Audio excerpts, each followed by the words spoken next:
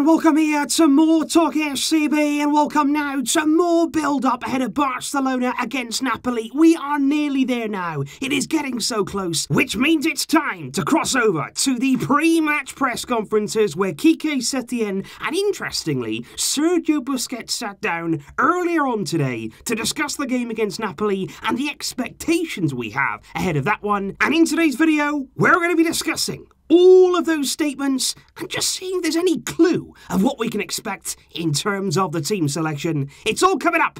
Let's get right to it. Come on.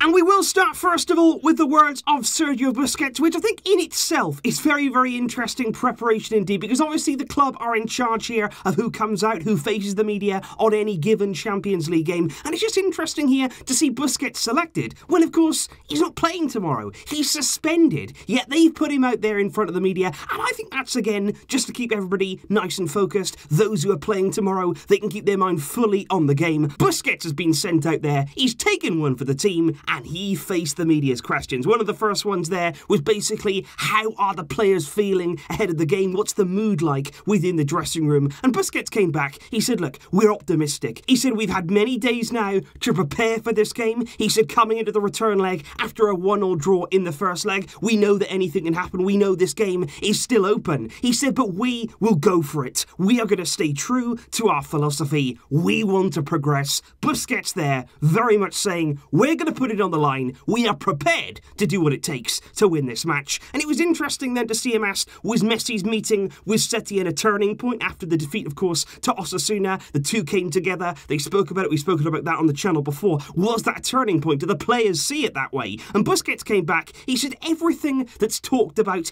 in order to improve is welcome. He said again, these weeks of training have been good for us and we hope they're going to bear fruit tomorrow. He said we really want to continue in the competition. We want to play in the final 8. But first, we must beat a very difficult opponent in Napoli, who have great players. And I do think it was interesting right throughout Busquets' answers to put particular emphasis there on that training. It seems again like the players feel good after the training sessions they've had, the preparation that they've done ahead of this game. And again, he mentioned it when he was asked there whether Barcelona would use the defeats against Liverpool, against Roma, to motivate them coming into this game. And Busquets said no. He said, we're only thinking about this Napoli game. We're not thinking about the past. We're not thinking there about previous defeats. All we're thinking about is the now. He said, we've been able to train much more. He said usually during the season you wouldn't get a chance to train this much. It's benefited us. He said playing always gives you a bit of extra pace, but he said other things as well can be improved. We aspire to deliver much more, to control the game, to attack, to score goals,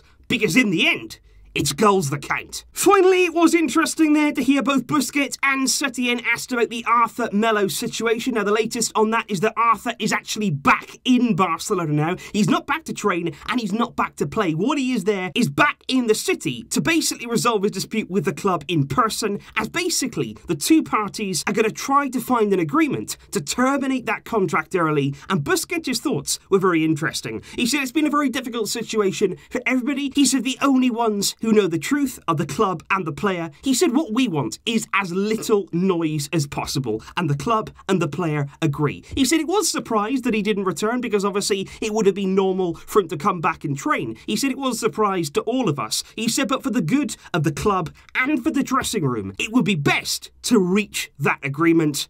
That would benefit everybody there. So Busquets there almost seemingly putting a bit of pressure on the club to just get this situation resolved. If we need to terminate the contract, whatever it may be, Busquets there saying just do it. We want to focus on the football. We don't want any of this extra noise. And it was interesting there to cross over now with Quique Setien, because he was also asked about the Arthur situation. He said, I spoke to Arthur before he left, and the truth is that I haven't spoken to him since that time. He said, the rest I've only learned from the club. He said, this situation goes was above my position, and he said it's something really I would have liked to have ended differently. And that was all that Setién did say about Arthur. But onto the game itself, onto Napoli, onto Setién's thoughts about exactly what we can expect. Again, he was asked what's the feeling like coming into this game. Setién said, we already had positive feelings from our last game against Alaves. He said what we needed, though, was that break. He said we had so many games in a row, we were tired. He said now we've had a chance to prepare properly. He said we've had a chance to reset, and we've returned now with that renewed energy that has allowed us to do some very good training. And again, emphasis there on the work they've been doing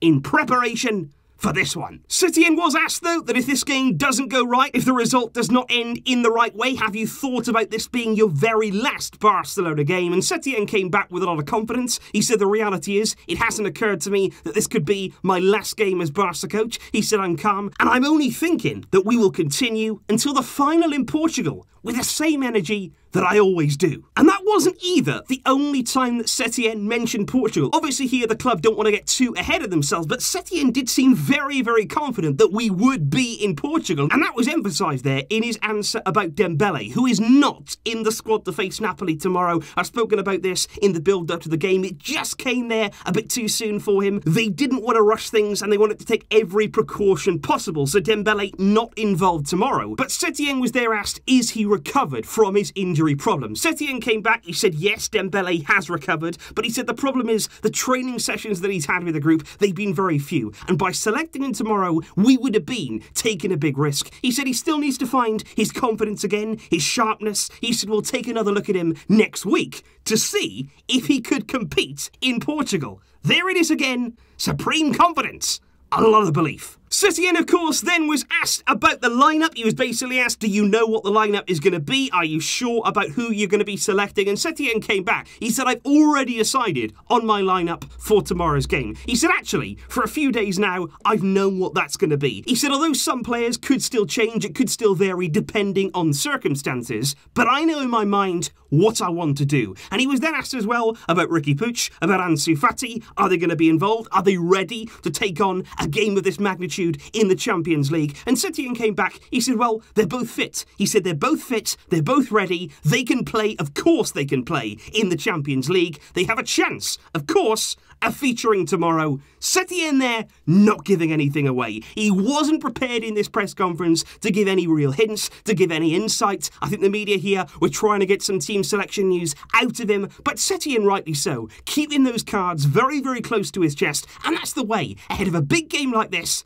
the way that it should be. But it was interesting, though, the final questions here coming about what's going to happen out there on the pitch, the style that Barcelona are going to show, and also the mentality coming into this game. Setién was asked basically, do Barcelona need to learn to defend whilst having the ball? Do they need to sort of work on the structure there of the team? And I think Setién's answer here was very, very interesting indeed. He said the best thing would be to read the moments of each game. He said you need to be able to read when you need the ball in games, you need to be able to read when you need to defend, and you need to choose those moments very, very wisely. He said if we are able to keep the ball tomorrow, there'll be less chances of conceding because our opponents won't have the ball. But he said that doesn't mean we're not going to take risks. It doesn't mean that we're not going to play vertically and look for chances on goal. We are still going to take risks, but when we have to defend, we have to suffer, we have to choose our moments wisely. In this game, we have to be ready. Finally, though, it was about the mindset. That was one of the biggest things in the Champions League over the past few years, the way the players react in certain situations, how they're feeling, the motivation within the camp. And he was basically asked there about whether or not he'll be motivating the players to go out there and show that desire tomorrow. And Setién said, of course, we talk with the players so that they give their best in a match like this. But he said it's not necessary. It's not necessary here to look for special motivation because these are players who have played hundreds of Champions League matches. They are great footballers. We have a dream and the motivation is already there within them. That's why you can expect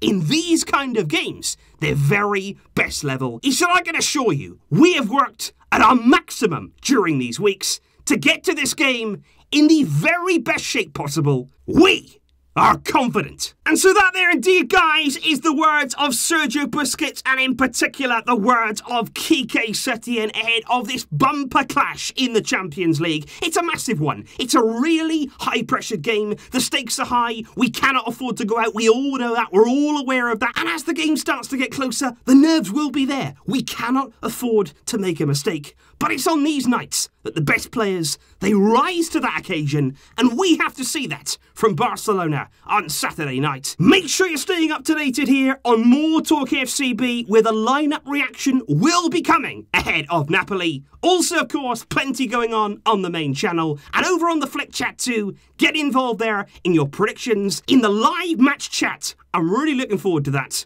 and I will see you guys very soon indeed. Come on, we can do this. We're so close now. I will see you soon. Leave your thoughts down below. But until next time, as always, Visca El Barça.